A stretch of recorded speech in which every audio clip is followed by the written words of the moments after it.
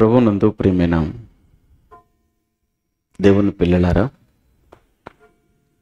దేవుని మహాకృపతో ఈరోజు వరకు మనం సజీవులుగా ఉండి ఈ మంచి వాతావరణంలో ఈ సభలో మనం ఉండగలిగాము. ప్రస్తుతగా కాల పరిస్థితులు బాధాకరముగాను చాలా భయానకముగాను ఉన్నాయి అన్నది సామాన్య మానవుడు సైతం అర్థం చేసుకోగలిగినటువంటి నిజం. ఈరోజు ప్రపంచంలో ఏ మూలన ఏ చిన్న సంఘటన జరిగినా క్షణాలలో ప్రపంచవ్యాప్తం అవుతుంది. అందరికీ కనబడుతుంది ఈరోజు. కారణం ఈరోజు ఉన్నటువంటి సామాజిక మాధ్యమాలు, సోషల్ మీడియా. అందరి చేతుల్లో స్మార్ట్ ఫోన్లు ఉన్నాయి. ఆ స్మార్ట్ ఫోన్లలో ఎన్నో యాప్స్ ఉన్నాయి. వాటి ద్వారా ఒక వ్యక్తి లేదా ఒక కుటుంబం లేదా ఒక ప్రాంతంలో చోటు చేసుకున్న లేదా ఆ వ్యక్తి చేసిన ఏ పని అయినా విత్ ఇన్ సెకండ్స్లో మనిషి వద్దకు చేరిపోతుంది. అంత నెట్వర్క్ ఈరోజు డెవలప్ అయింది. ఈరోజు ప్రపంచంలో జరుగుతున్న కొన్ని సంఘటనలు మనం చూస్తున్నప్పుడు ప్రపంచం గురించి మాట్లాడడం పక్కన పెడదాంలేండి. ఈరోజు మనం ఉన్న దేశం గురించి మాట్లాడుకోవటం మంచిది. మన దేశంలో జరుగుతున్న లేదా జరిగిన కొన్ని సంఘటనలను మనం చూసినప్పుడు, విన్నప్పుడు మనసు కలత చెందుతుంది, గుండె బరువెక్కుతుంది. మనుషుల్లో ఇలాంటి మనుషులు కూడా ఉంటారా? అసలు వీళ్ళు మనుషులేనా? మనిషి అన్నవాడు ఎవరైనా ఇలా చేస్తాడా, ఇలా ప్రవర్తిస్తాడా అన్న ఆలోచనలు అవి మనం వింటున్నప్పుడు, చదువుతున్నప్పుడు, చూస్తున్నప్పుడు మన మనసులో కదులుతుంటాయి. ప్రియులారా,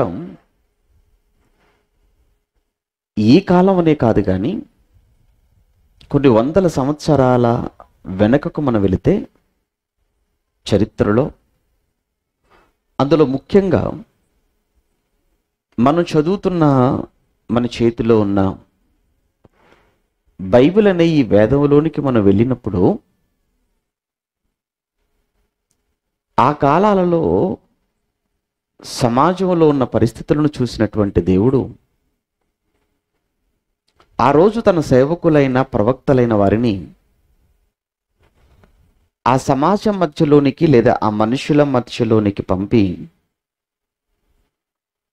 వారిని హెచ్చరించిన, గద్దించిన సందర్భాలు చూస్తుంటాం. ఎందుకు వారిని హెచ్చరించాడు దేవుడు, వారిని గద్దించాడు అంటే సమాజంలో అన్యాయం ఆయన చూడలేకపోతున్నాడు. సమాజంలో రోజు రోజుకు పెరుగుతున్న ఆ నేరాలను, ఆ ఘోరాలను చూసి పరలోకంలో ఉన్న దేవుడే చాలా బాధపడి వారికి ఒక వార్నింగ్, ఒక హెచ్చరికను తన సేవకుల ద్వారా చేయించటం అన్నది బైబిల్లో మనం అనేక సందర్భాలలో, అనేక కాలాలలో మనం చదువుకుంటున్నది చరిత్రలో. ఒకానొక సమయం వచ్చేటప్పటికి ఆయన చాలా బాధపడుతూ చెప్పిన ఒక మాట మనం ఈ సమయంలో చూడగలిగితే బైబిల్లో, క్రీస్తుకు ముందు 700 సంవత్సరాల కాలం అది. ప్రవక్తలలో ఒకరైన మీకా గారి ద్వారా దేవుడు నాడున్నటువంటి సమాజానికి అన్న ఒక హెచ్చరిక మనం చూడగలిగితే, మీకా గ్రంథం 7వ అధ్యాయం, మీకా గ్రంథం 7వ అధ్యాయంలో 2వ వచనం నుంచి మనం చదవగలిగితే, అక్కడ మీకా గ్రంథం 7వ అధ్యాయం 2వ వచనం, భక్తుడు దేశములో లేకపోయెను, జనులలో యథార్థపరుడు ఒకడును లేడు. ఏమండి, ఒక కుటుంబాన్ని గురించి మాట్లాడుతున్నాడా? కాదు కాదు. ఒక ఊరు గురించి మాట్లాడుతున్నాడంటే కాదు, దేశం మొత్తం చూశాడు ఆయన.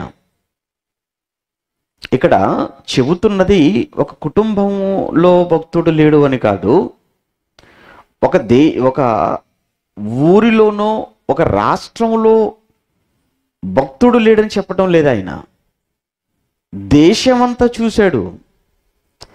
దేశమంతా చూసి చెబుతున్న మాట అన్నమాట ఈ మాట. ఎంతమంది ఉంటారండి దేశం అంటే?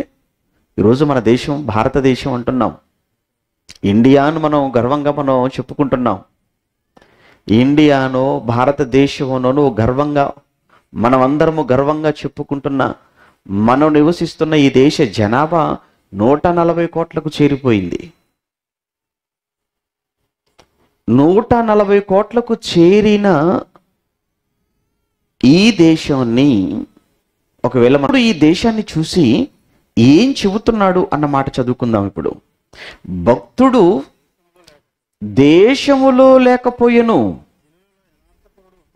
ఏంటి, 140 కోట్ల మందిలో భక్తుడు లేడా? 140 కోట్ల మందిలో యథార్థపరుడు ఒకడు కూడా లేడా?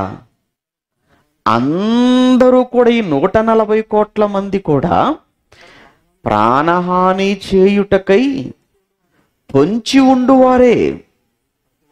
ప్రతి మనుష్యుడును కిరాతుడై తన సహోదరుని కొరకు వలలు ఒగ్గును, 2 చేతులతోనూ కీడు చేయ పూనుకుందురు.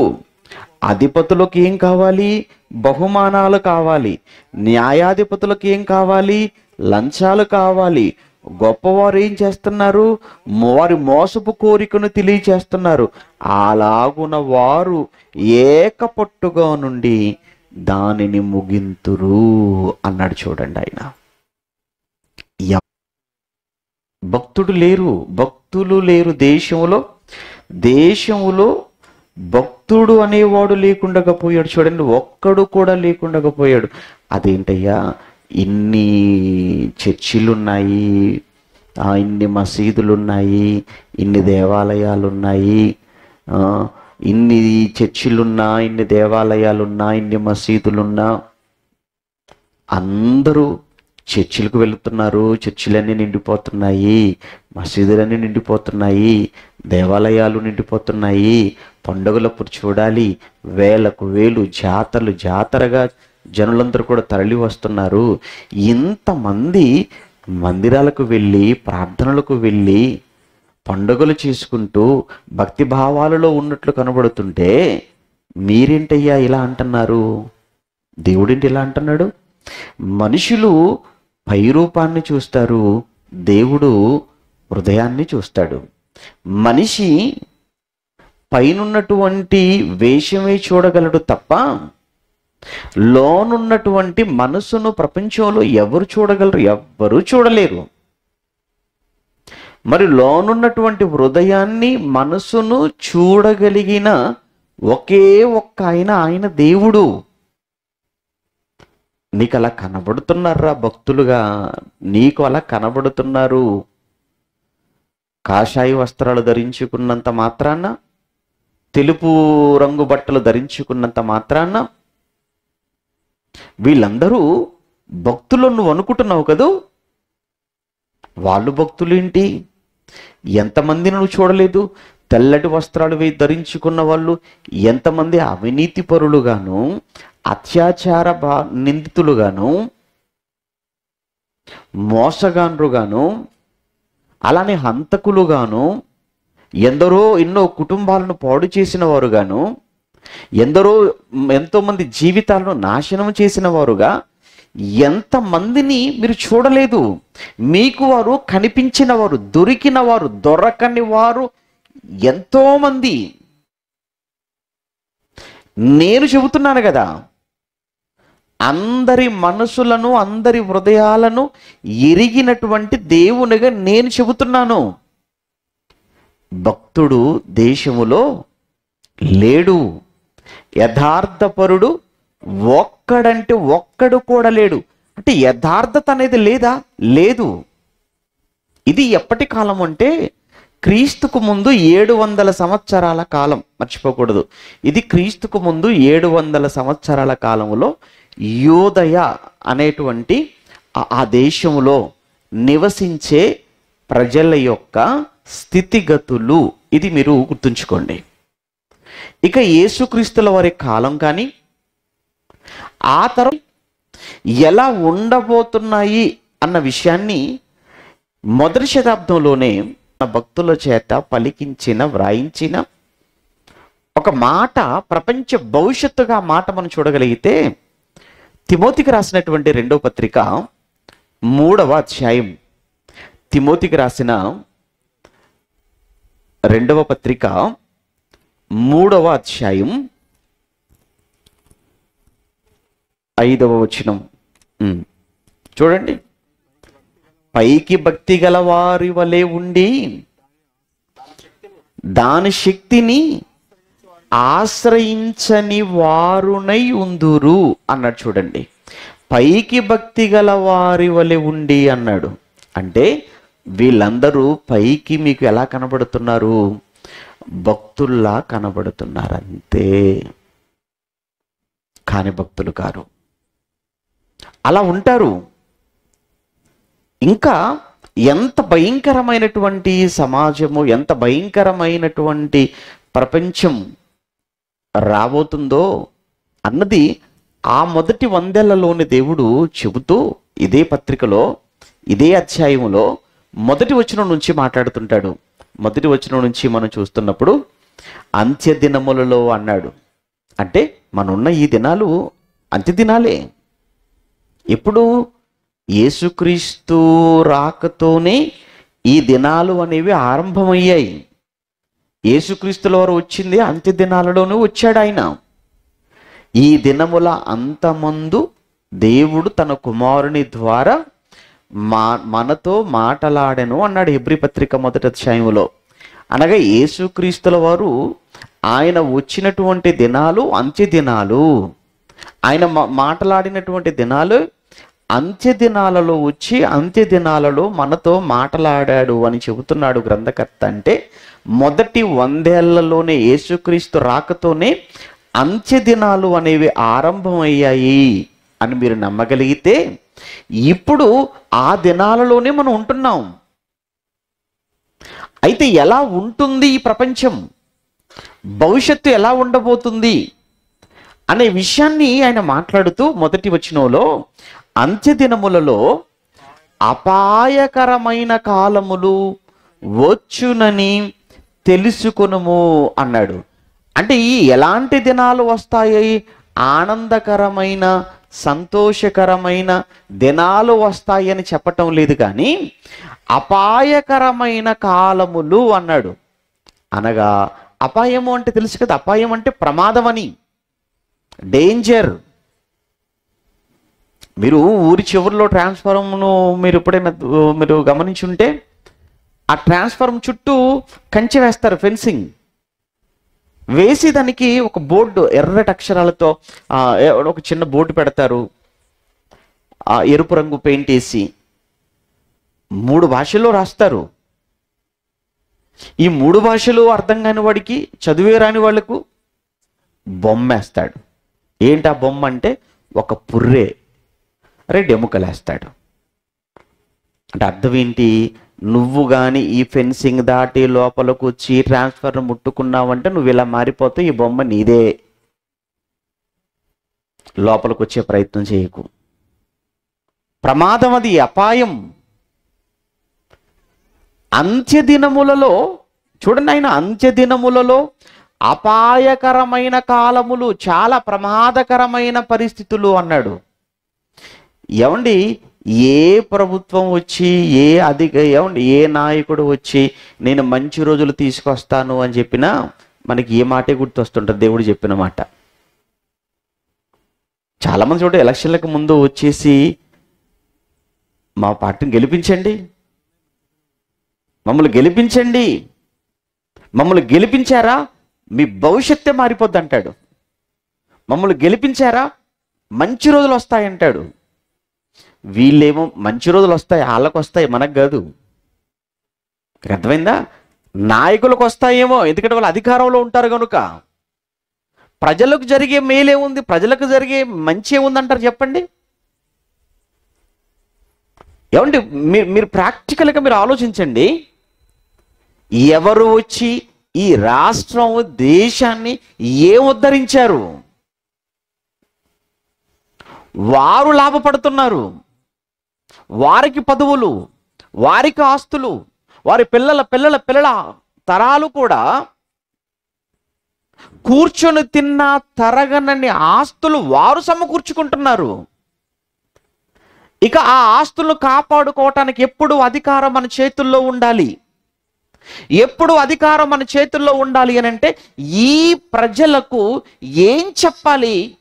అవసరమైతే ఈ ప్రజలను డివైడ్ అనగా ఈ ప్రజలను కులాల పేరుతో, ప్రాంతాల పేరుతో, మతాల పేరుతో, ఈ సెంటిమెంట్లు ఏవైతే ఉన్నాయో ఇవి వాళ్ళల్లో పెట్టి వాళ్ళని రెచ్చగొట్టి వాళ్ళని వెడగొట్టి ఓట్లన్నీ మనం దండుకుని మళ్ళీ మనమే అధికారంలోకి రావాలి. ఇదండి విభజించి పాలించేటువంటి పద్ధతి బ్రిటిష్ వాడిది అన్నారు. మనోళ్ళు ఈరోజు చేసేది ఏమండి, ఈరోజు మన వాళ్ళు కూడా అదే పద్ధతిని కదా అలవాటు చేసుకున్నారు. దేవుడు చెప్పిన మాట వినండి మీరు. మనిషి అంటేనే మాయ. అందుకే అన్నాడు, మీరు మనుషులను నమ్ముకున్నట కంటే అన్నాడు, రాజులను నమ్ముకున్నట కంటే అన్నాడు. రాజులను నమ్ముకున్నట కంటే, మనుషులు నమ్ముకున్నట కంటే యెహోవాను దేవుణ్ణి ఆశ్రయించండి రా, మీకు మేలు జరుగుతుంది అని నన్ను ఆశ్రయించండి రా అన్నాడు. నేను చెబుతున్నాను అన్నాడు. ఏమి చెప్తున్నావయ్యా మహానుభావ అంటే, అంత్య దినాలు ఇవి చాలా ప్రమాదకరమైనటువంటి పరిస్థితులు మీరు చూస్తారు. అంత్య దినములలో అపాయకరమైన కాలాలు రాబోతున్నాయి. ఎలా ఉంటాయ్యా? మేము ఎలా అయ్యా మేము గుర్తించాలి? ఇంతకీ ఏంటయ్యా మేము ఉన్న కాలాల్లో ఏంటి ఆ ప్రమాదం, ఏంటి ఆ అపాయం, ఎలాంటి పరిస్థితులు మేము చూస్తాము అని ఒకవేళ అడిగితే చెబుతున్నాడు. ఇప్పుడు ఒక్కొక్కటి చెప్తున్నాడు ఆయన. మనుషులు స్వార్థప్రియులు. మనుషులందరూ స్వార్థప్రియులు. ఇందులో ఇంకెవరు అతీతులు కారు. భార్య అయినా, భర్త అయినా, పిల్లలైనా, తల్లైనా, తండ్రైనా, అన్నైనా, తమ్ముడైనా, చెల్లైనా, అక్కైనా, ఎవరైనా ఎవరిని మినహాయిద్దాం చెప్పండి? ఇప్పుడు మనం మనుషులు అన్నాడు.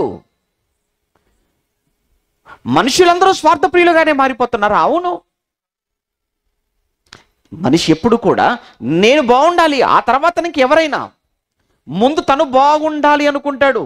అంతే తప్ప నేను ఏమైపోయినా పర్వాలేదు కానీ, నా కుటుంబం నేను ఏమైపోయినా పర్వాలేదు కానీ, నా ఊరు నేను ఏమైపోయినా పర్వాలేదు కానీ, నా ప్రాంతం, నా దేశం, అంత మంచి మనసు ఎవరికి ఉంటుందండి?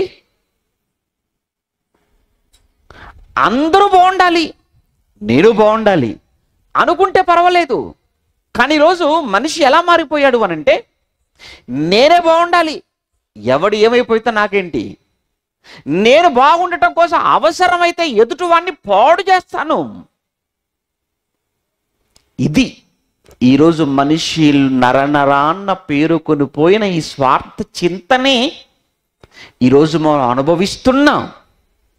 ఈ కష్టాలకు, ఈ భయానికి, ఈ బాధలకు కారణం ఒక్కసారి మీరు ఆలోచించండి. ఏంటి అంటారా? అధికార దాహం. అధికారం. మేమే ఉండాలి ఎప్పుడు అధికారంలో, మా పార్టీ ఎప్పుడు కూడా అధికారంలో ఉండాలి, మేము మాత్రమే కూర్చోవాలి ఆ సింహాసనం మీద అన్న ఒక స్వార్థపూరితమైన ఆలోచనే కదా ఈరోజు చిచ్చు పెడుతున్నారండి. ఒక్కటిగా ఉన్న మనుషుల మధ్య ఈరోజు చిచ్చు రేపుతున్నారు. ఎలా? చెప్పాను కదా, కులాల వారీగా, మతాల వారీగా, ప్రాంతాల వారీగా. ఎందుకంటే ఆ మనిషిలో ఉన్న ఆ స్వార్థం వాడిని అలా చేసింది. అందుకే చెబుతున్నాడు, మనుషులు ఎలా ఉంటారు అని అంటే అందరూ స్వార్థపరులుగా మారిపోతారు, మనుషులు స్వార్థప్రియులు అన్నాడు. తర్వాత చూడండి, ఇంకా ధనాపేక్షకులు అన్నాడు. అంటే డబ్బు, ధనం అంటే డబ్బు అండి, పిచ్చి. ఎవరికి లేదు ధనాపేక్ష? ఏమండి, ధనం ఉండటం తప్పు కాదు, ధనాపేక్ష కలిగి ఉండటం తప్పు. ధనం ఉండటం కాదు, ధనం ఉండటం, నువ్వు కష్టపడుతున్నావు, సంపాదించుకుంటున్నావు, నువ్వు ఉద్యోగం చేస్తున్నావు, నువ్వు వ్యాపారం చేస్తున్నావు,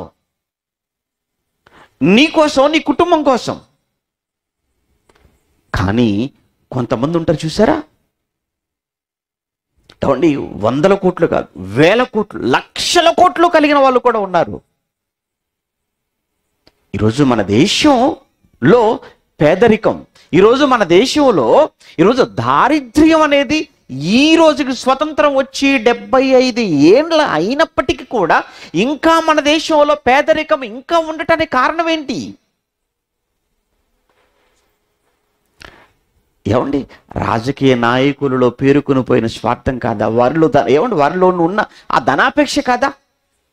ఈరోజు ఎక్కడో విదేశాలలో లక్షల లక్షల లక్షల కోట్ల రూపాయలు ఆ బ్యాంకుల్లో దాచుకున్నారు అని మన ప్రధాని మోడీ గారు 2014లో చెప్పారు. ఆయనే చెప్పారు, ఈ ఒక్కసారి మమ్మల్ని కానీ అధికారంలోకి మీరు కానీ తీసుకొని వచ్చారా, ముందు మీరు మాకు ఓటేయండి, ఓటేసి చక్కగా బ్యాంక్ వెళ్ళి అకౌంట్ ఓపెన్ చేసుకొని రెడీగా ఉండండి, అధికారంలోకి వచ్చిన 100 రోజుల్లో మళ్ళీ మీరు వెళ్ళి చెక్ చేసుకోండి, మీ అకౌంట్లో 15 లక్షలు లేకపోతే నన్ను అడగండి.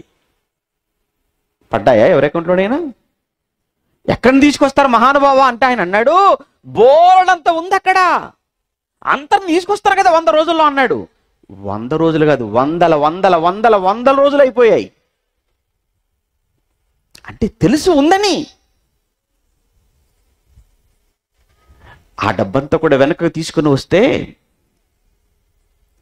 అమెరికా గొప్ప దేశం అనుకుంటున్నాం, 100 అమెరికాలు కలిస్తే ఎలా ఉంటుందో మన భారతదేశం కూడా అలా అవుతుందట. 100 అమెరికాలు కలిస్తే ఎంత గొప్పగా ఉంటుందో అంత గొప్పగా మన భారతదేశాన్ని నిర్మించవచ్చు అని చెబుతున్నది వాళ్ళే. అటువంటిప్పుడు తీసుకొచ్చి చేయొచ్చు కదయ్యా, తీసుకురాలేరు. ఎందుకు? వీళ్ళయ్యే కదా అక్కడ ఉన్నాయి, ఎలా తీసుకొస్తారు? ఎవరు ఊరుకుంటారు? స్వార్థం అండి, డబ్బండి. అదే చెప్తున్నాడండి దేవుడు, అంత్య దినాలు, చివరి దినాలు ఎలా ఉండబోతున్నాయో చెప్తున్నాడు ఆయన. అంత్య దినాలలో అపాయకరమైన కాలములు వచ్చునని తెలుసుకొనుము. మనుషులు స్వార్థప్రియులు, ధనాపేక్షులు, బింకములాడువారు, అహంకారులు, దూషకులు, తల్లిదండ్రులకు అవిధేయులు, కృతజ్ఞత లేనివారు, అపవిత్రులు. తల్లిదండ్రులకు అవిధేయులు, కృతజ్ఞత లేనివారు.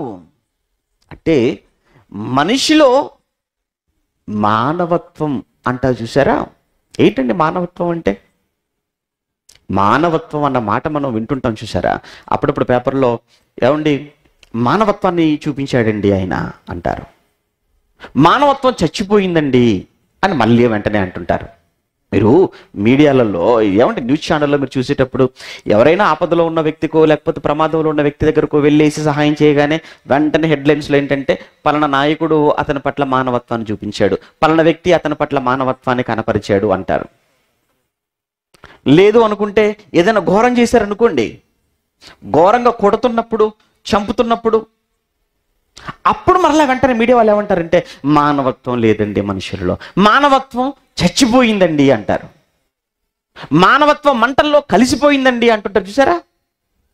ఏంటి మానవత్వం అంటే? ఎదుటి మనిషిని కష్టాలలో, బాధల్లో, సమస్యల్లో ఉన్న ఎదుటి మనిషిని చూసి జాలిపడటం, ప్రేమించటం, అతన్ని ఆదుకోవటం, సహాయం చేయటం, అదండి మానవత్వం అంటే. కానీ ఈరోజు కష్టాల్లో, సమస్యల్లో, ఆపదలో ఉన్న వారిని చూసి సహాయం చేయటం ఏమో తర్వాత, అది లేదు. అది లేకపోగా మనిషే సమస్యను సృష్టిస్తున్నప్పుడు, మనిషే మరో మనిషిని ఆపదలోకి నెడుతున్నప్పుడు, మనిషే మరో మనిషిని కష్టాల్లోకి పంపుతున్నప్పుడు, మనిషే మరో మనిషిని దారుణంగా దాడి చేస్తున్నప్పుడు, మనిషే మరో మనిషిని అతి కిరాతకంగా చంపుతున్నప్పుడు, ఇప్పుడు చెప్పండి, మానవత్వం ఉందంటారా మనుషుల్లో? మానవత్వం పోయిందంటారా? మానవత్వం పోయింది. మానవత్వం మంట కలిసింది. మానవత్వం అన్నది కనుమరుగవుతుంది. అందుకే పెట్టాం టైటిల్, కనుమరుగవుతున్న మానవత్వం. ఏమన్నాడండి ఇక్కడ ఏం మాట్లాడుతున్నాడు ఆయన? ఏంటి? దూషకులు తల్లిదండ్రులకు అవిధేయులు అన్నాడు. ఆ పదం చూడండి. ఏంటి? తల్లిదండ్రులకు అవిధేయులా? ఏమండి, పిల్లలు తల్లిదండ్రులకు లోపట్టం లేదా? ఏమండి, ఈరోజు ఇక్కడ కూర్చున్న తల్లిదండ్రులుగా ఒక్కసారి మీరు ఆలోచించండి. లైవ్లో వింటున్న వాళ్ళు కూడా, చూస్తున్న వాళ్ళు కూడా ఒక్కసారి ఈ మాటను మీరు బాగా ఆలోచించండి, లోతుగా ఆలోచించండి, యథార్థంగా ఆలోచించండి. ఏమంటే నిజంగా మీ పిల్లలు మీకు విధేయులుగా ఉన్నారేమో ఒక్కసారి ఆలోచించండి. మీ గుండెల మీద చేయి వేసుకొని, ఏమంటే నా పిల్లలు ఎప్పుడు కూడా ఇప్పటి వరకు నాకు విధేయులుగానే ఉన్నారండి, ఎప్పుడు కూడా నా పిల్లలు నా మీద తిరగబడలేదండి, ఎప్పుడు మా పిల్లలు మాకు లోబడే ఉన్నారండి అని ఎంతమంది తల్లిదండ్రులు చెప్పగలరు చెప్పండి? ఏమండి, ఈ రోజు వరకు నేను చెప్పింది ఏది నా కొడుకు కాదనలేదండి, ఈ రోజు నేను చెప్పింది ఏది నా కూతురు కాదనలేదండి, నా మాటకు ఎదురు చెప్పలేదండి, నా మీద తిరగబడలేదండి అని చెప్పగలిగే పరిస్థితి ఈరోజు ఎంతమంది తల్లిదండ్రులకు ఉందంటారో ఒక్కసారి మీరు ఆలోచించుకోండి. చాలా కొద్ది మంది, అసలు లేరని నన్ను, చాలా తక్కువ. ఎక్కువ మంది పిల్లలు ఎలా ఉన్నారు అన్నప్పుడు తల్లిదండ్రులకు అవిధేయులుగా ఉన్నారు, తల్లిదండ్రుల మీదకి తిరగబడేవారుగా ఉన్నారు. మరి కొంతమంది ఎలా ఉన్నారు తెలుసా? ఏకంగా తల్లిదండ్రులను దూషించేవారుగా, కొట్టేవారుగా, హింసించేవారుగా, ఇంకా చెప్పమంటారా, చంపేవారుగా కూడా మారిపోయారు. ఇది సమాజంలో జరుగుతున్నవి కాదా? ఎలాంటి మనసు ఒప్పుకుంటుంది? కన్న ఒక తల్లిని కన్న తండ్రి, కన్న తల్లి తండ్రి అంటే ఏమండి, మనిషికి ప్రేమ అనేది ఉంటే దేవుడు తర్వాత, మనిషికి ప్రేమ అనేది ఉంటే దేవుని తర్వాత నెక్స్ట్ ప్రేమించవలసింది కన్నవారిని నుండి. దేవుని తర్వాత మనిషి ప్రేమిస్తే నెక్స్ట్ ప్రేమించవలసింది ఎవరినో తెలుసా? కన్నవారిని. ఎందుకు? నీ తల్లిని ప్రేమించాలా నువ్వు? ఎందుకు తల్లిని ప్రేమించాలా? నీ తల్లి నీ కొరకు రక్తం చిందించిందిరా. నీ తల్లి నిన్ను కనడానికి, నిన్ను నవమాసాలు మోసింది నీ తల్లి. నీ తల్లి నిన్ను నవమాసాలు మోయటమే కాదు, నీకు జన్మనివ్వడానికి తన రక్తాన్ని చిందించింది. నీ తల్లి, నీ తండ్రి నిన్ను వేలు పట్టుకొని నడిపించినవాడు, నిన్ను భుజాల మీదకి ఎత్తుకున్నవాడు, నిన్ను గుండెల మీద ఆడించుకున్నవాడు, నీ ఆకలి నువ్వు తింటుంటే తృప్తి పొందినవాడు, వాళ్ళ అవసరాలు మానుకొని, వాళ్ళ ఆకలిని చంపుకొని నీ అవసరాలు తీర్చినవారు, నీ ఆకలి తీర్చినవాడు. తన బాధలు ఏది నీతో చెప్పక, తన బాధలన్నీ తన గుండెల్లో పెట్టుకొని నువ్వు నవ్వుతూ ఉంటే చూసి ఆనందించి పిచ్చివాడు కదా నీ తండ్రి. అలాంటి తల్లిని, అలాంటి తండ్రిని దూషించటానికి ఈరోజు పిల్లలకు నోరెలా వచ్చింది? ఇక కన్నవారి పట్ల ప్రేమను చూపించలేని వీరు, బాగా వినండి, కన్నవారి పట్లనే ప్రేమను చూపించలేని కొడుకులు, కూతుళ్ళు ఈ సమాజంలో ఎవరి మీద ప్రేమ కలిగి ఉంటారో మీరు ఆలోచించండి. కన్న తల్లిని, కన్న తండ్రిని ప్రేమించలేనటువంటి ఈ పిల్లలు ఈ సమాజంలో ఎవరిని ఏమండి, చాలా మీకు తెలుసు అనుకుంటారులేండి, మీ ప్రాంతాల్లో జరిగేవి కావచ్చు, వీడియోలో మీరు ఎన్నో చూసుంటారు, పత్రికలలో కూడా మీరు ఎన్నో వార్తలు చూసుంటారు. అయినప్పటికీ ఈ ప్రసంగానికి సంబంధించి కేవలం 1-2 మాటలు, ఎందుకంటే బైబిల్ చెప్పిందంటే వాస్తవం. బైబిల్లో ఒక మాట వ్రాయబడిందంటే 100కి 100 యథార్థమైనటువంటిది అయితేనే బైబిల్ చెబుతుంది. బైబిల్లో చెప్పిన తర్వాత అది జరగాలి, అది జరిగింది, జరగబోయేదైనా జరిగిందైనా అదే బైబిల్ చెబుతుంది తప్ప కల్పనలు, కల్పితాలు, ఊహలు ఇవి ఏవి కూడా బైబిల్ చెప్పదు, బైబిల్లో ఉండవు. ఏమన్నాడు? అంత్య దినాలలో అపాయకరమైన కాలాలు అన్నాడు. ఏంటయ్యా అంత అపాయకరమైన కాలాలంటే, ఇదిగో మనుషులు స్వార్థపరులుగా మారిపోతున్నారా. వాళ్ళ సంతోషం చూసుకుంటారు, వాళ్ళ సుఖమే చూసుకుంటారు, వాళ్ళ సంతోషము, వాళ్ళ సుఖము, వాళ్ళ ఆనందాలే తప్ప చివరికి కనీసం కన్న తండ్రి సుఖాన్ని, కన్న తల్లి సంతోషాన్ని కూడా పట్టించుకోరు. మళ్ళా చెప్తున్నాను, వాళ్ళ సుఖాన్ని తప్ప, వాళ్ళ సంతోషం తప్ప, కన్నారు కదా అని కనీసం కన్నవారి మీద కనికరము కూడా లేకుండా ప్రవర్తిస్తారు. ఇది నిజం. ఇలాంటి పిల్లలు ఎంతో మంది ఉన్నారు. ఇక్కడ కూర్చున్న మీలో కూడా చాలా మంది ఉండొచ్చేమో. కానీ మీరు మారాలి, మీరు మారాలి అని, మార్పు చెందుతారు అని ఎక్కడో ఒక చిన్న ఆశే దేవుడు ఈ మాటలు మీ దగ్గరికి, మీ చెవికి దేవుడు వినిపించడం వెనకాల కారణం. ఏమండి, ఒక వార్త మీకు చూపిస్తాను. ఖమ్మం జిల్లా, మన తెలంగాణ ఖమ్మం జిల్లాలో ఒక తండ్రి చనిపోయాడు, తల్లి మాత్రమే మిగిలింది. ఆ తల్లి కూడా వృద్ధాప్యంలోకి వచ్చింది. 6 సంతానం, 5 కూతుళ్ళు, ఒక్కడే కొడుకు. 5 కూతుళ్ళు, ఒక్కడే కొడుకు. భర్త చనిపోయాడు అంటే ఒకతే వృద్ధురాలు, ముసలిది. 5 కూతుళ్ళు కూడా వంతుల వారిగా తల్లిని పెంచుతున్నారు, పోషిస్తున్నారు. ఆరోగ్యం బాగోలేదు. 5 అనుకున్నారు, ఉన్నాడు కదా మన తోడబుట్టినవాడు ఒకడు, తీసుకెళ్ళి అక్కడ వదిలేద్దాం, వాడు చూసుకుంటాడు అని 5 కలిసి ఆ తల్లిని తమ సహోదరుని దగ్గర వదిలేశారు. అప్పుడు వాడేం చేశాడో తెలుసా? ఒకసారి చూడండి స్క్రీన్ మీద, వాడు ఏం చేశాడు. ఏమండి, ఆ కొడుకు ఏం చేశాడు చూడండి అక్కడ. ఆ తల్లి పరిస్థితి చూడండి. ఏమండి, ఖమ్మం జిల్లా ఇల్లందు దారుణం. ఏంటి, కన్న తల్లిని ఇంటి నుంచి గెంటి వేసిన కొడుకు. కొంచెం ఆ తల్లి బొమ్మ కూడా చూపిస్తే కదా వీళ్ళకు కూడా అర్థమవుతుంది కొంచెం. ఆ తల్లి చూడండి ఎలా ఉందో, ఆ తల్లి చూడండి ఎలా ఉందో, చూడండి ఆ తల్లి ముఖం చూడండి ఎలా ఉందో, ఆ తల్లి వయసు చూడండి ఎలా ఉందో. తీసుకెళ్ళి ఇంట్లో వదిలేస్తే కొడుకు నిర్దాక్షిణ్యంగా బయటికి లాగి ఇంటి బయట కూర్చోబెట్టి గేటుకి తాళం వేసుకున్నాడు. నో, నువ్వు ఇంటిలోనికి అడుగు పెట్టడానికి వీల్లేదు, నువ్వు ఇంట్లో రాకూడదు. అప్పటికే ఆరోగ్యం బాగోలేదు పాపం, వృద్ధురాలు, ఆరోగ్యం బాగోలేదు. కన్న తల్లి, పెంచిన తల్లి 6 పెంచగలిగింది. 6 కలిసి ఒక్క తల్లిని పెంచలేకపోతున్నారు. చూడండి, ఇది కదా దేవుడు చెప్పిన మాట. మనుషులు స్వార్థప్రియులు.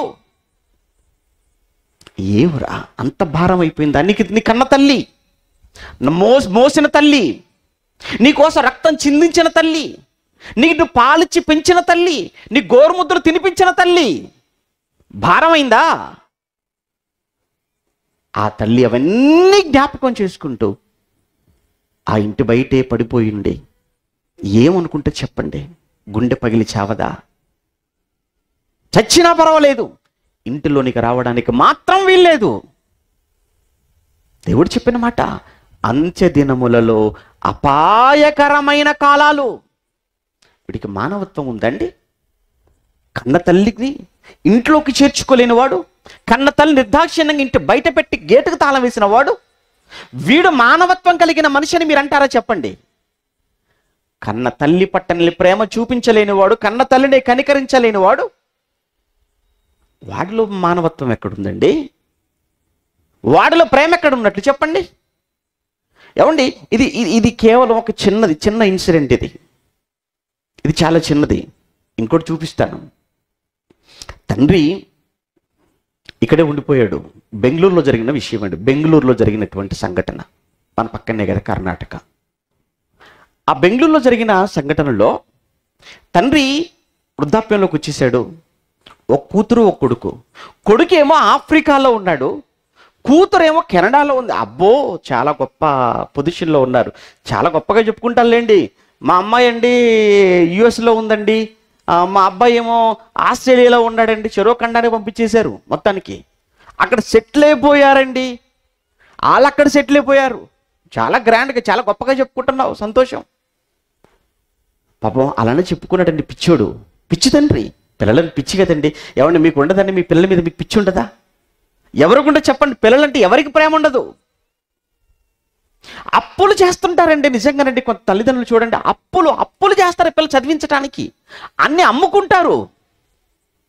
ఉన్నటువంటి ఆస్తులన్నీ కూడా అమ్ముకొని, బంగారం కూడా అమ్మేసుకొని, అప్పులు తీసుకొని వచ్చి పిల్లలు చదువుకుంటారు కదా, ప్రయోజకులు అవుతారు కదా. వాళ్ళు పెద్ద అయితే, వాళ్ళు చక్కగా గొప్ప వాళ్ళు అయితే, అది చూసి ఆనందించాలనుకొని ఎన్ని కలలు కంటుంటారు కదా కన్నవారుగా. అలానే కలలు కన్నాడు ఒకానొక రోజు పాపం ఆ తండ్రి కూడా. పక్షవాతం వచ్చింది. ఒక్కడే ఉండిపోయాడు ఇండియాలో. కూతురేమో కెనడాలో, కొడుకేమో ఆఫ్రికాలో, తండ్రి ఏమో ఇండియాలో బెంగళూరులో ఉండిపోయాడు. పక్షవాతం వచ్చి మంచంలో పడిపోతే ఎవరూ లేక చూసేవాళ్ళు, పొరుగునున్న వాళ్ళు ఎవరో తీసుకొని వెళ్ళి హాస్పిటల్లో జాయిన్ చేయించారు. హాస్పిటల్లో ట్రీట్మెంట్ చేస్తున్నప్పుడు పరిస్థితి కూడా కొంచెం క్రిటికల్గా సీరియస్ అయిపోయింది. ఆ డాక్టర్ గారు పిలిచి, ఎవరైతే అతను జాయిన్ చేయించారో ఇరుగు పొరుగు వారు, వాళ్ళని పిలిచి చెప్పాడు, ఏమండి చాలా కష్టంగా ఉందండి, తీసుకెళ్ళిపోండి అన్నారు. సర్లేని చెప్పి తీసుకొచ్చి వాళ్ళ ఇంట్లో వదిలేశారు. వదిలేసినటువంటి 1 రోజు 2 రోజుల్లో చనిపోయాడు. చనిపోయిన వెంటనే ఇరుగు పొరుగు వారు పోలీస్ స్టేషన్కు ఇన్ఫార్మ్ చేశారు. వాళ్ళు వచ్చారు. వచ్చిన తర్వాత వాళ్ళు ఎంక్వైరీ చేసినప్పుడు కొడుకు ఆఫ్రికాలో ఉన్నాడు, కూతురు కెనడాలో ఉంది కదా. ఫోన్ ట్రై చేశారు. కొడుకు ఫోన్ కలవలేదు, కూతురుకు ఫోన్ కలిసింది. కలవగానే, అమ్మా మీ నాన్నగారు చనిపోయారు అని ఇక్కడున్న పోలీసులు తండ్రి శవాన్ని అక్కడ పెట్టి కెనడాలో ఉన్న కూతురుకు ఫోన్ చేస్తే, కూతురు ఇచ్చినటువంటి ఆ రిప్లై, కూతురు ఇచ్చిన సమాధానం ఏంటో తెలుసా? మీరు తీసుకెళ్ళి సమాధి చేస్తారా, లేదంటే కాల్చి పడేస్తారా, అలా వదిలేస్తారా, మీ ఇష్టం. మీరు వదిలేస్తారో లేదా తీసుకెళ్ళి కాల్ చేస్తారో మీ ఇష్టం. నాకు రావడానికి అవ్వదు. అదేంటమ్మా అలా అంటున్నారు అని మాట్లాడితే, హాస్పిటల్కి తీసుకెళ్ళినప్పుడు మమ్మల్ని అడిగి తీసుకెళ్లారా మీరు అంటుందట. హాస్పిటల్కి మీరు తీసుకెళ్లారే, హాస్పిటల్కు తీసుకెళ్ళినప్పుడు తీసుకెళ్లాలా వద్దా అని మీరు మమ్మల్ని ఏమైనా అడిగారా? అడగలేదు కదా. ఇప్పుడు సమాధికి తీసుకెళ్లాలా వద్దా అని మమ్మల్ని తోడుతున్నారు. చేస్తే చేయండి, వదిలేస్తే వదిలేయండి. అది కూతురిచ్చినటువంటి సమాధానం అట. ఆ సమాధానాన్ని విన్న తర్వాత పోలీసులు కూడా విసిపోయారు, ఏం మాట్లాడలేకపోయారు. కొడుకుండి కూతురుండి ఉన్న ఇద్దరు కూడా వేరు ఖండాలలో స్థిరపడినారని గర్వపడాలా? ఆఖరి చూపులు కూడా రాక, ఆఖరి కార్యక్రమాన్ని కూడా రాకపోగా ఇలా దురుసుగా సంబంధం లేదు అన్నట్లుగా మాట్లాడినందుకు మానవత్వం చచ్చిపోయిందనుకోవాలా? ఇది ఈరోజున్న పరిస్థితి అండి. ఇది ఈరోజున్న పరిస్థితి. అదే చెప్తున్నాడండి దేవుడు. ఎంత బాగా చెప్తున్నాడంటే, ఏమంటే బైబిల్ అంటే ఏమనుకుంటున్నారు?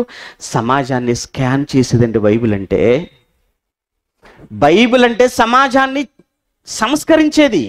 సమాజంలో ఉన్న సమస్యలు ఏంటో, ఆ సమస్యలు కారణం ఏమిటో, వాటికి పరిష్కారం ఏమిటో, చెప్పగలిగిన సర్వోన్నతమైనటువంటి పుస్తకం ప్రపంచంలో ఏదైనా ఉంది అని అంటే మొట్టమొదటగా బైబిల్ అని చెప్పాలి. ఆ బైబిల్ నిజంగా నీ చేతిలో, నా చేతిలో, మన చేతిలో ఉన్నందుకు, దీని నిత్యము మనం పట్టుకోగలుగుతున్నందుకు, చదవగలుగుతున్నందుకు భాగ్యవంతుల మనం. మన జీవితం ధన్యం. నిజంగా అప్పుడప్పుడు అనిపించిందండి, ఒక 200 ఏళ్ళ వెనక ఒకవేళ కానీ మనం పుట్టుంటే మనకి అవకాశం లేదు. ఎందుకంటే బైబిల్ మన తెలుగులోకి అనువాదం జరగలేదు కదా ఇంకప్పటికీ. బైబిల్ తెలుగులోకి అనువాదం చేయబడి మహా అయితే ఎంత అండి, ఒక 200-250 సంవత్సరాలు అంతే. కానీ అంతకు ముందు ఉన్నవారి పరిస్థితి ఏంటి? వారికి ఇంత జ్ఞానం తెలియదు. చెబుతున్నప్పుడు వినటమే ఎవరైనా. నిజంగా మనం చాలా చాలా చాలా లక్కీ, అదృష్టవంతులం. చదవండి బైబిల్. బైబిల్ చదవాలి. ఎప్పుడెప్పుడు అంటారా? నేను టైం చెప్పను. మీరు ఎప్పుడైనా చదవలసిన పుస్తకం, ఎనీ టైం. బైబిల్ కూడా ఎప్పుడు కూడా మీరు రాత్రిపూట 9 నుంచి 10కే చదువుకోవాలి, 6 నుంచి 7 చదువుకోవాలి, ఉదయం లేవగానే 5 నుంచి 6 వరకు చదువుకోవాలి. ఇలా దేవుడేమో టైం ఫిక్స్ చేసి చెప్పలేదు బైబిల్లో. దేవుడు అలా టైం టేబుల్ ఏం వేయలేదు మనకు. నీ ఇష్టం. కానీ నువ్వు ఎప్పుడు చదువుకోవాల్సిన పుస్తకం రా, ఎనీ టైం చదువుకో. నువ్వెంత చదువుతావో, నువ్వెంత ధ్యానిస్తుంటావో అంతగా నీ జీవితం మారుతుంది, నీ బ్రతుకు బాగుపడుతుంది, నీ ఆత్మ అంతకంతకు వర్ధిల్లుతుంది. ఇంకా చెప్పనా, నీలో దైవత్వపు లక్షణాలు మెరుగుపడుతుంటాయి. బైబిల్ చదువుకోవటం వల్ల ఏంటండి మేలంటారా? బైబిల్ చదివితే నీ స్వభావమే మారిపోతుందయ్యా.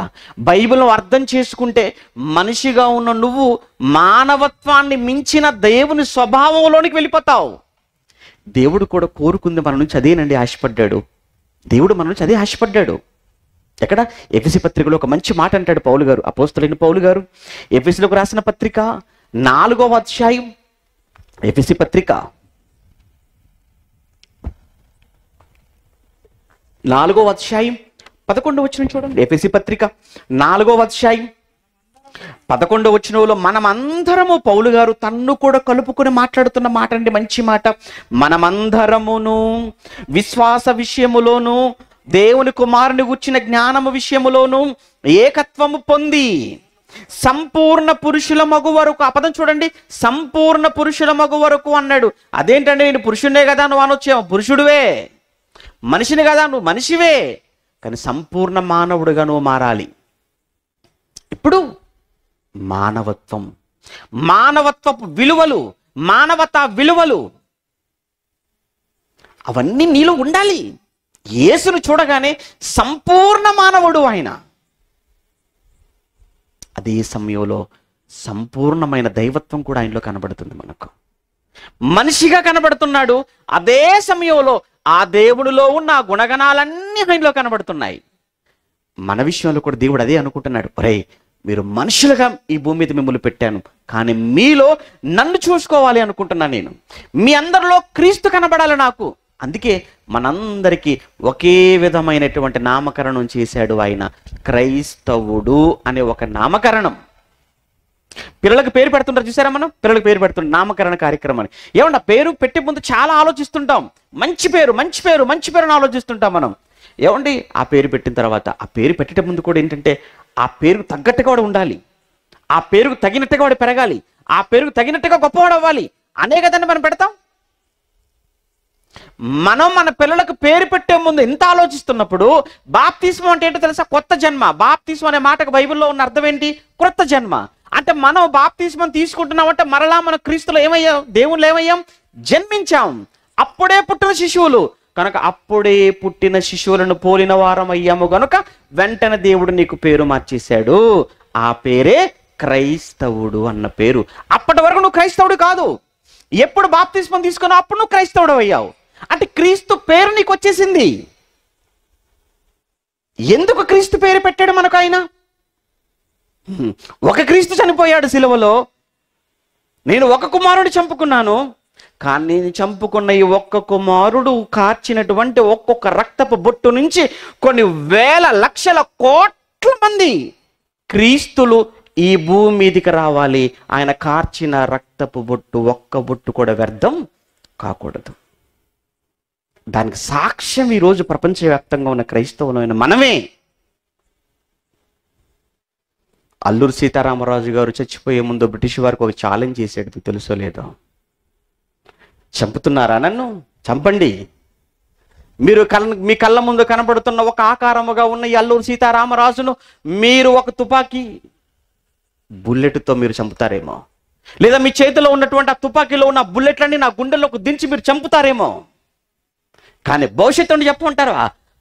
నా ఒంట్లో నుంచి కారుతున్న ఒక్కొక్క రక్తపు బొట్టు నుంచి ఒక్కొక్క అల్లూరు సీతారామరాజు పుట్టక మానడు అన్నాడు. విషయం ఏంటంటే పాపం ఆయన అన్నాళ్ళే కానీ ఎవ్వడూ పుట్టలేదు మళ్ళీ తర్వాత.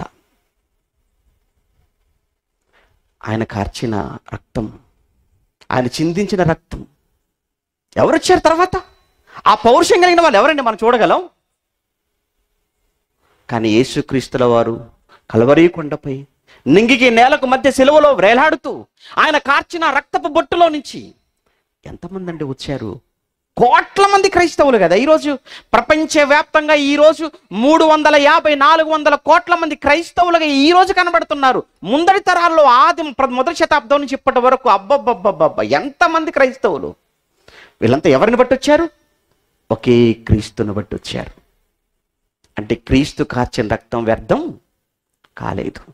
అందుకే నాయన నువ్వు చనిపోతున్నావేమో, కానీ నువ్వు సిలువలో కార్చే ఈ రక్తము వలన అనేక మంది పుట్టుకొని రావాలి. వాళ్ళందరికీ నీ పేరే వారికి పెట్టాలి. అందుకే మనందరికీ క్రైస్తవుడు అనే నామకరణం చేయబడింది. అందుకే చెప్తున్నాడు మనం అందరం కూడా ఏమైపోవాలట, అదే చెప్తున్నాడు ఇప్పుడు ఇక్కడ ఎఫెసీ పత్రికలో పౌలు గారు. ఎఫెసీ పత్రిక 4వ అధ్యాయం 11వ వచనం. ఎఫెసీ పత్రిక 4వ అధ్యాయం 11వ వచనంలో మనమందరము విశ్వాస విషయములోను దేవుని కుమారుని గూర్చిన జ్ఞాన విషయములోను ఏకత్వము పొంది సంపూర్ణ పురుషుల మగు వరకు, అనగా ఏంటి సంపూర్ణ పురుషులం అంటే చెప్తున్నాడు, అనగా క్రీస్తునకు కలిగిన సంపూర్ణతకు సమానమైన సంపూర్ణుల మగు వరకు అన్నాడు. చూడండి, క్రీస్తుకు కలిగిన సంపూర్ణతకు సమానమైన సంపూర్ణత కలవారమగు వరకు. క్రీస్తు సంపూర్ణుడు, ఇందులో సంపూర్ణుడు. విలువలు చూడండి క్రీస్తులో. ప్రేమ యేసుక్రీస్తు, క్షమ యేసుక్రీస్తు, దయ యేసుక్రీస్తు, కనికరం యేసుక్రీస్తు, జాలి ఏమండి, సాత్వికం, ఇవన్నీ ఎవరిలో అండి? అన్నీ సహజంగా ఒక్కొక్కరిలో కనబడుతుంది మనకు, కానీ అన్నీ కలిపి ఎవరిలో కనబడుతున్నాయి ఈరోజు? యేసుక్రీస్తులో కనబడుతున్నాయని అంటే ఆయన సంపూర్ణ పురుషుడు. నువ్వు నేను కూడా చివరికి ఎలా మారిపోవాలి మనం అంతా అంటే, క్రీస్తుగా నామకరణం చేయబడిన మనం ఒకానొక స్టేజ్ వచ్చేటప్పటికి నువ్వు క్రీస్తులా మారిపోవాలి. క్రీస్తులా మనం అంతా కనబడాలి. అంటే మనిషిగానే పుట్టాం, కానీ చివరికి దేవ స్వభావంలోనికి మనం మారిపోవాలి. కానీ ఒక మనిషిగా ఉన్న విలువలే ఈరోజు మనిషిలో లేకుండకపోతుంటే ఇక దేవ స్వభావం మనిషికి ఎప్పుడు వచ్చేది? అందుకే అన్నాం, కనుమరుగైపోతున్నటువంటి మానవత్వం, కనిపించని దేవుని స్వభావం, దైవత్వం. ఇంకా అలా మాట్లాడుతూ పోతే కిందికి వెళ్ళేసరికి ఇంకేమన్నాడు చూస్తారా? ఏమంటున్నాడు? అలా ఆయన మనం అలా సంపూర్ణ పురుషుల మగు వరకు ఆయన ఇలాగూ 15వ వచనంలో ప్రేమ కలిగి సత్యము చెప్పుచు క్రీస్తు వలె ఉండుటకు మనం అన్ని విషయములలో కూడా ఎదుగుదాము అన్నాడు. అన్ని విషయాలలో మనం ఎదగాలి అన్నాడు. అన్ని విషయాలు అని అంటే అదేనండి, క్రీస్తులో ఉన్నటువంటి అన్ని లక్షణాలలో మనము కూడా ఎదగాలి. అలా ఎదిగితే అప్పుడు మనం కూడా దైవత్వములో, దేవుని స్వభావములో మనము కూడా పాలివారముగా మారినట్లు. కానీ ఇక్కడికి వచ్చేటప్పటికి పరిస్థితి ఎలా ఉంటుందో చెప్తున్నాడు. తిమోతికి రాసిన 2వ పత్రిక 3వ అధ్యాయం, తిమోతికి రాసిన 2వ పత్రిక 3వ అధ్యాయం 1వ వచనంలో మనం చదువుతున్న 1వ వచనం నుంచి మనం చదువుతున్నప్పుడు ఆ మొదటి 2 వచనాలలో మనం చదువుతున్నప్పుడు మనుషులందరూ కూడా ఎలా ఉంటారు అంటే స్వార్థప్రియులు, ధనాపేక్షులు అని చెబుతూ తల్లిదండ్రులకు అవిధేయులు అన్నాడు. చూడండి, తల్లిదండ్రులకు అవిధేయులు, కృతజ్ఞత లేని వారు, అపవిత్రులు, అనురాగరహితులు అంటే ప్రేమలు లేని మనుషులు. ప్రేమలు లేవు, ప్రేమలు ఉండవు. కళ్ళ ముందు కనబడుతున్నా, లేదా జన్మనిచ్చిన చెప్పాం కదా, తల్లిని తండ్రినే ప్రేమించలేని వాడు సమాజాన్ని ఏం ప్రేమించగలడు? ఇక దేవుణ్ణి ఏం ప్రేమించగలడు? అలాంటి వాడిలో దేవుడి ప్రేమ ఉందని మనం ఎలా చెప్పగలం? అదేనండి ఆ మాటల్లో ఉన్న భావం. చూశాం కదా ఎలా మాట్లాడుతున్నారో. ఒకడేమో రావద్దు ఇంట్లోకని గేటుకు తాళం వేసి రోగంతో ఉన్న తల్లిని బయట పెట్టినవాడు ఒకడు. మరొకరు ఎక్కడో విదేశాలలో ఉండి అమ్మా తండ్రి చనిపోయాడు అని అంటే అయ్యో అని కూడా, కనీసం అయ్యో అవునా అని కూడా జాలి పడకుండా మీరు తీసుకెళ్ళి కాల్ చేస్తే కాల్ చేయండి, లేకపోతే అలా వదిలేయండి అని మాట్లాడుతున్నారు అని అంటే ఎక్కడుందండి వారిలో మానవత్వం? ఎక్కడుంది? మరొక సంఘటన చూస్తారా? మన ఆంధ్రాలో బాపట్లలో 85 సంవత్సరాలండి తల్లికి. 85 సంవత్సరాలంటే ఎలా ఉంటుందో చెప్పండి, ఊహించండి ఒక్కసారి.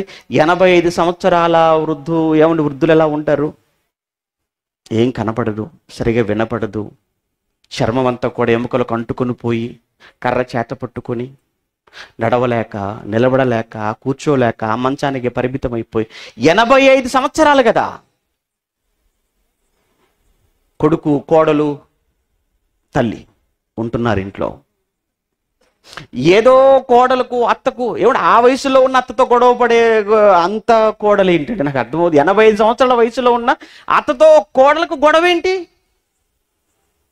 ఏదో గొడవట. మొత్తానికి ఒక ఇంట్లో ఉంటున్నారు. ఒక ఇంట్లో ఉంటున్నటువంటి సమయంలోనే ఒక స్థలం తీసుకున్నారట. ఆ స్థలంలో ఇల్లు కడుతున్నారట. ఇల్లు కూడా పూర్తయిపోయిందట. ఇప్పుడు గృహప్రవేశం. అన్ని సామానంతా ఈ పాత ఇంట్లో నుంచి కొత్త ఇంట్లోకి అన్ని కూడా షిఫ్ట్ చేసుకున్నారు, సర్దేసుకున్నారు. ఇప్పుడు తెల్లవారితే గృహప్రవేశం.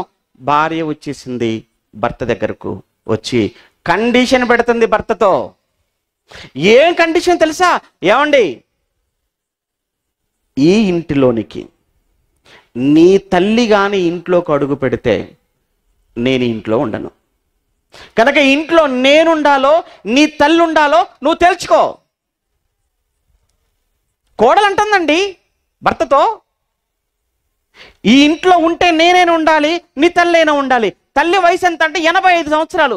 85 సంవత్సరాలు ఏమండి, బక్క చిక్కిపోయి ఒక కట్టెపుల్లలాగా ఉండిపోయి మంచానికి పరిమితం అయిపోయిన తల్లి అండి. ఏమండి, చూడగానే ఏమనిపించాలి చెప్పండి?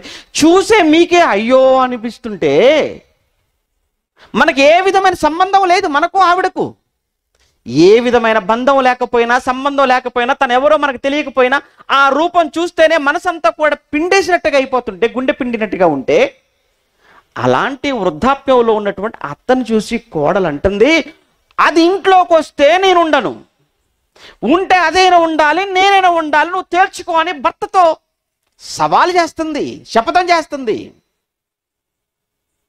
అప్పుడు భర్త ఏం చేశాడో తెలుసా?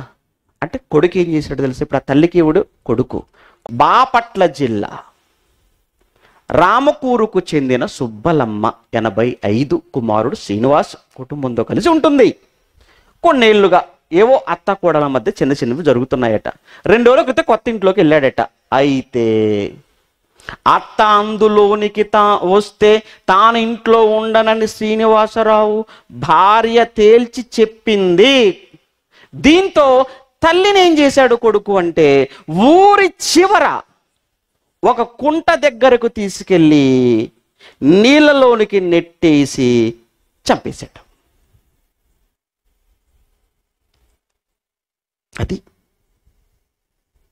ఏంటి దారుణం, ఏంటి ఘోరం! కన్న తల్లి కదా, వాళ్ళేమో ఇంట్లోకి రానివ్వక బయట పెట్టి తాళం వేశాడు, వాడు కొంచెం పర్వాలేదు. వీళ్ళేమో ఎక్కడో ఉండి చనిపోయాడు కదా మీ ఇష్టం అని వాళ్ళు అనేసారు. చనిపోయిన తర్వాత వీడో కడుగు ముందుకేసి వీడే తీసుకుని వెళ్ళి తల్లిని ఏం చేశాడు? ఇప్పుడు చంపేశాడు. భార్య కోసం, భార్య కోసం. ఇప్పుడు చెప్పండి, బైబిల్ చెప్పిన మాటలు ఎలా ఉన్నాయి చూడండి. ఏమండి మతం అండి, ఏమండి ఇలాంటి మాటలు ఊరిలోనికి వెళ్ళి, ఇలాంటి మాటలు ఏమండి పట్టణాల్లోనికి వెళ్ళిపోయి, ఇలాంటి మాటలు ప్రజల మధ్యకు వెళ్ళిపోయి, వీధిలోకి వెళ్ళిపోయి నిలబడి చెప్తుంటే మత మార్పిడి చేస్తున్నారా అన్నవాడికి ఏమైనా బుద్ధి బుర్ర ఉందేమో మీరే ఆలోచించండి. ఏమండి ఇవి మతమా?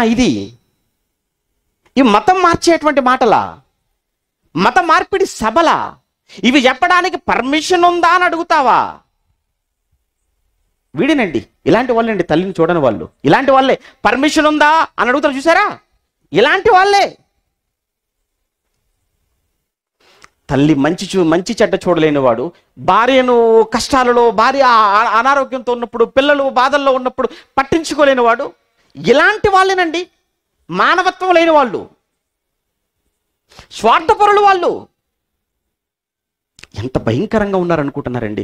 ఎవరి మన దేశంలో పరిస్థితులు, ముఖ్యంగా గత కొన్ని నెలలుగా మీరు చూస్తున్న ఒక భయంకరమైనటువంటి సంఘటన ఆ మణిపూర్ గురించి. మణిపూర్ అంటే ప్రకృతి అందాలు, పచ్చగా ఉండేటువంటి ప్రాంతం, పచ్చగా ఉండే ప్రాంతం, ప్రకృతి అందాలతో, అనేక మంది టూరిస్టులతో కలకల్లాడుతూ ఉన్నటువంటి ఆ రాష్ట్రం, పర్యాటక ప్రాంతంగా ఉన్న ఆ ప్రాంతం కొన్ని నెలలుగా మారణ హోమం జరుగుతుంది. పచ్చగా ఉన్న ప్రాంతం అంతా ఈరోజు అక్కడ రక్తం అక్కడ రక్త మరకలతో నిండిపోయినట్టుగా మనం చూస్తున్నాం వార్తలు. ఎంత భయంకరమైన పరిస్థితి మనం చూసాం కదండి. ఎలాంటి భయంకరమైన సంఘటనలు అక్కడ జరిగాయో మనం విన్నాం కదా. కొన్ని వందలాది మంది ఒక ఇద్దరు స్త్రీలను వివస్త్రాలుగా చేసి నడి రోడ్డు మీద నడిపించుకుంటూ వారి మీద పడిపోయి వారిని పాడు చేసి అడ్డొచ్చిన వాళ్ళను కూడా చంపి వీళ్ళలో కూడా ఒకరిని చంపేసి, ఎక్కడున్నాం మనం? ఏ దేశంలో ఉన్నాం మనం? మన దేశం ఎదుగుతుంది అని చెప్తున్నాం, ఆకాశం అంతా చంద్రుడి మీదకి రాకెట్ పంపుతున్నాం, సూర్యుడి దగ్గరికి పంపించేసాం, శాస్త్ర సాంకేతిక రంగాలలో ప్రపంచంలో ఉన్న అగ్రరాజ్యాలకు దీటుగా ఎదుగుతున్నామని ఒకవైపు చెప్పుకుంటూ గర్వపడుతున్నాం. మరి ఇలాంటి సంఘటనలు జరిగినప్పుడు ఏంటి పరిస్థితి? అభివృద్ధి అంటే ఆకాశంలోనికి వాటిని పంపటమే అభివృద్ధా? అదే ఎదగటమా మనం? జరుగుతున్నటువంటి వీటి గురించి ఎవరు మాట్లాడరా? వీటిని అరికట్టడానికి ఏమో ఆలోచించరా? పెద్ద విషయమా అండి? ప్రభుత్వాలు తలుచుకుంటే జరుగుతున్న మారణకాండను ఆపడం పెద్ద విషయమే కాదు. కరోనా సమయంలో కొన్ని నెలల పాటు ఎవరు బయటికి రానివ్వకుండా దేశం అంతా కూడా రెడ్ అలర్ట్ ప్రకటించి, ఆ తర్వాత ఎన్నో ఉద్యమాలు జరిగినప్పుడు, ఎన్నో ర్యాలీలు జరిగినప్పుడు అన్నిటిని అణిచివేసిన వాళ్ళు ఒక చిన్న రాష్ట్రంలో, చిన్న ప్రాంతంలో గొడవలు ఆపలేరా? ఒక విషయం చెప్పుకుంటారా? అది నిజంగా వారి మధ్యన జరిగిన గొడవలు అయితే అవి ఆగిపోయేవి. కానీ ఆపవలసిన వాళ్ళే జరిగించే గొడవలైతే ఎలా ఎవడాపుతాడు? మీకు అర్థమైందా? అవి నిజంగా వాళ్ళ మధ్యనే వచ్చిన గొడవలైతే ఆగిపోయేవి, ఆపేసేవాళ్ళు. కానీ ఆపవలసిన వాళ్ళే పెడుతున్నప్పుడు ఇంకెవడాపుతాడు? అందుకే ఈ రోజు వరకు కంచే చేను వేస్తున్న సామెత మీకు తెలుసు. కనురెప్పలే కాటేస్తే పరిస్థితి ఏంటన్న సామెత మీకు తెలుసు. కంటికి రెప్పలా ఉండవలసిన కనురెప్పలే, కాపాడవలసిన ఈ కనురెప్పలే కనుగుడ్డును పొడి చేస్తే ఎవరికి చెప్పుకుంటావండి? ఏమంటే ఒక కూతురును రక్షగా ఉండవలసిన ఒక కన్న తండ్రి, కాపాడుకోవలసిన ఒక కన్న తండ్రి దగ్గర ఉంటే క్షేమం అనుకుని ఒక ఆడబిడ్డ చేరి తండ్రి ఒడిలోనికి వస్తే, తండ్రి ఒడిలోనికి వచ్చింది చూసింది, ఆ తండ్రి కూతురును పాడు చేస్తే ఇక కూతురుకు ఎక్కడ రక్షణ ఉంటుంది? ఎవరికి చెప్పుకుంటుంది చెప్పండి? అదేనండి జరుగుతుంది. ఎంత ఘోరమో తెలుసా అండి? ఎంత ఘోరంగా చంపేశారో తెలుసా? మనుషులను వ్యవస్థలుగా చేసి ఊరేగించి చంపారు అన్నది ఒక వార్త అయితే, మరొక వార్త ఒక వ్యక్తిని తల తీసేశారు, నరికేశారు. ఒక వ్యక్తి తలను నరికేసి తీసుకుని వెళ్ళి ఆ తలను ఒక చోట తగిలించేశారట, ముండాన్ని. ఆ తలను తీసుకెళ్ళి చూసారా ఏమంటే ఒక చోట తగిలించేశారు, ఒక తడికకు. ఏమంటే అక్కడ అల్లినటువంటి ఆ తడికకు ఆ తల తీసుకెళ్ళి అక్కడ తగిలించి, అది చూపించకూడదని దాన్ని బ్లర్ చేశారు మీడియాలో. ఇంత ఘోరంగా ఉన్నారా మనుషులు? అసలు తల తీసేయటమే దారుణం. మళ్ళా తీసేసినటువంటి ఆ తలను తీసుకుని వెళ్ళి ఒక చోట ఎలారా మీరు తగిలించగలిగారు ఆ తలను, మనిషి తలను? ఇప్పుడు చెప్పండి, మణిపూర్లో ఉన్నటువంటి ఏమండి ఇలా ప్రవర్తించే మనుషులలో మానవత్వం ఉండే ఇలా ప్రవర్తిస్తున్నారంటారా? చెప్పండి. ఇవి కేవలం 1, 2 చాలా జరిగాయి, జరుగుతూనే ఉన్నాయి అంటున్నారు వెళ్ళొచ్చిన వాళ్ళు. ఇంకా జరుగుతూనే ఉన్నాయి, అక్కడ ఇంకా జరుగుతూనే ఉన్నాయి. ఒక ఇంటిలో ఒక వ్యక్తి ఏమంటే ఒక ముసలావిడని ఇంట్లో పెట్టి ఇంటికి నిప్పంటించేస్తే అందులోపల సజీవ దహనం అయిపోయారు. ఇళ్ళని కాల్చేశారు, మనుషులు కాల్చేశారు, డైరెక్ట్గా ఇండ్లను కాల్చి వేసేశారు, అన్ని పడగొట్టేశారు. ఇక చర్చిలు అంటారా, అబ్బబ్బబ్బబ్బ చర్చిలు ఎక్కడికక్కడ ధ్వంసం ధ్వంసం ధ్వంసం. వాళ్ళ చేతిలోకి తుపాకీలు ఎలా వెళ్ళాయి? వాళ్ళ చేతిలోకి ఆయుధాలు ఎలా వెళ్ళాయి? రక్షక భటుల చేతిలో ఉండవలసిన రక్షణ ఆయుధాలు సామాన్య పౌరుల చేతికి ఎలా వెళ్ళాయి? ఎవరిచ్చారు? ఎందుకున్నాయి అన్న ప్రశ్నకు సమాధానమే దొరకటం లేదు దేశంలో. చెప్పేవారే లేరు. ఇదండి మన దేశం. అందుకే అన్నాను, ఏ దేశం గురించి ఎందుకు, మన దేశం గురించి మాట్లాడుకుందాం. మానవత్వం కలిగి బ్రతకవలసిన మనుషులు కదా, ఇలా చంపుకుంటూ పోతే ఎవరండి మిగులుతారు? ఎందుకండి జాతుల మధ్య విద్వేషం? ఎందుకండి ప్రాంతాల మధ్య విద్వేషం? ఎందుకండి మతాల మధ్య విద్వేషం? ఎందుకు కులాల మధ్య విద్వేషం? వీళ్ళు కులాల మధ్య, జాతుల మధ్య, మతాల మధ్య చిచ్చు పెట్టి వచ్చి ఆ మంటల్లో చలి కాచుకునేవాడు ఎవడు అంటే నాయకులు చలి కాచుకుంటున్నారు. సామాన్య ప్రజలు చచ్చిపోతున్నారు. ఎప్పుడు చరిత్ర చూడండి, సామాన్యులు చచ్చిపోయారు. ఎవడండి చచ్చిపోయారు? నాయకులు ఎవరైనా చనిపోతారు, నాయకుల పిల్లలు ఎవరైనా చనిపోతారు, నాయకుల బంధువులు ఎవరైనా చనిపోతున్నారు. ఏ నాయకుడు పిల్లలు కానీ, ఏ నాయకుడు కానీ, నాయకుడి పిల్లలు కానీ, నాయకుడి బంధువులు కానీ అందరూ చక్కగా వాళ్ళ కాలేజీలలో ఉన్నారు, వాళ్ళ వ్యాపారాలలో వాళ్ళు ఉన్నారు, వాళ్ళ విదేశాలలో ఉన్నారు. వీళ్ళు చక్కగా సేఫ్ జోన్లో ఉన్నారు. ఇక్కడ కొట్టుకుంటుంది, దూషించుకుంటుంది, గొడవ పడుతుంది, తలలు పగలగొట్టుకుంటుంది, నరుక్కుంటుంది, చంపుకుంటుంది ఎవరంటే సామాన్య ప్రజలు. ఇది ఈరోజు రాజకీయం. మానవత్వం లేని మనుషులంటే అక్కడేనండి. తండ్రి కొడుకులు ఇద్దరిని కూడా కాల్చేసి, కత్తులతో నరికేసి అక్కడే నిప్పంటించి కాల్చేస్తారు. అదే మణిపూర్లో తండ్రి కొడుకులు ఇద్దరిని. మరొక వార్త. ఇలాంటివి ఎన్ని చెప్పుకుంటూ పోతే ఏమండి ఈరోజు మన ప్రాంతంలో మళ్ళా ఏమన్నా ఆంధ్రలో కృతజ్ఞత లేనివారు, మానవత్వం మచ్చుకైనా లేనివారు కొంతమంది అండి. పిల్లలు భార్యాభర్తలు వివాహమైన తర్వాత పిల్లలు కావాలనుకుంటారు. పిల్లలు కావాలనుకున్నప్పుడు కూడా మళ్ళీ ఏ పిల్లలు కావాలనుకున్న వాళ్ళు ఎక్కువైపోయారు తెలుసు. మీకు తెలుసు కదండి, మీకు తెలుసు ఏ పిల్లలు కావాలనుకుంటారు. ఎవరైనా ఆడపిల్లలు కావాలనుకునే వాళ్ళు ఎంతమంది చెప్పండి? ఆడపిల్లలు కావాలని ఏమండి పెళ్లి చేసుకునే వాళ్ళు, ఆడపిల్లలు కావాలని ఏమంటారు, ఆడపిల్లలు కావాలని ఎదురు చూసేవాళ్ళు ఎంతమంది ఉంటారు చెప్పండి సమాజంలో? వివాహం అయిందా, పిల్లలు కావాలి. పిల్లలా? నెక్స్ట్ ఎవరు కావాలి? పిల్లలు అనగానే మగ పిల్లలే కావాలి, ఆడపిల్లలు వద్దు. ఆడపిల్లలని తెలియగానే లోపల ఉండగానే చంపేసేవాళ్ళు కొందరు అపర్షన్ రూపంలో. లోపల ఉన్నప్పుడు తెలుసుకోలేక చంపలేకపోతే బతికి ఒకవేళ బయటకు వస్తే వదిలిపెట్టేది లేదని బయటకు వచ్చిన తర్వాత కూడా పసిబిడ్డని కూడా చూడకుండా చంపే మూర్ఖులు, క్రూరులు ఉన్నటువంటి సమాజంలో మనం ఉన్నామండి. మీకు అందరికీ తెలుసండి ఇవన్నీ చెప్పడానికి కాదు, కానీ ఒక్కటి ఆలోచించండి.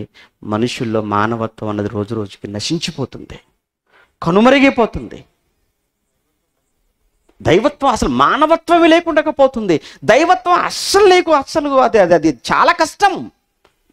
దేవుని స్వభావంలోనికి మనిషి మారటం అనంటే అది చాలా కష్టం. అది చాలా గొప్ప పని, కానీ చాలా కష్టం. కనీసం మానవత్వం, మన మనుషులం. చాలామంది అంటుంటారులేండి, మానవత్వాన్ని మించిన మతం లేదండి. మానవత్వం లేని ఏ మతమైనా రాణించదండి.